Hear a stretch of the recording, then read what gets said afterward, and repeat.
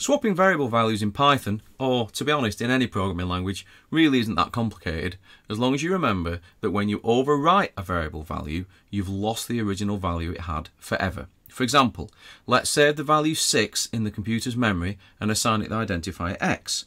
X equals 6. Now, let's save the value 9 in the computer's memory and assign that the identifier y. Y equals 9.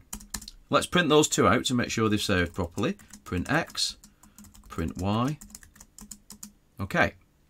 If we want to swap those two values over, one approach we could take would be to set x equal to y and then set y equal to x. So let's try it. X equals y, y equals x.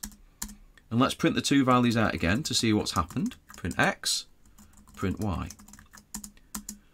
As you can see, both variables now have the same value and we've lost the original value of x. So let's set x back to that original value.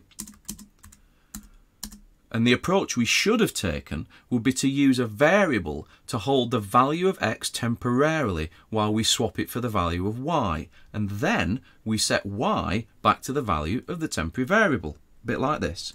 Temp equals x. X equals y. Y equals temp. And let's print out those two values to see what's happened. Print x, print y, and we should see that the two values have swapped over.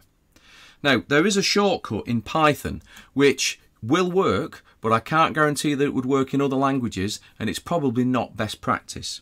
X, comma, y equals y, comma, x. Print x, print y, and they've got their original values back again. Good, eh?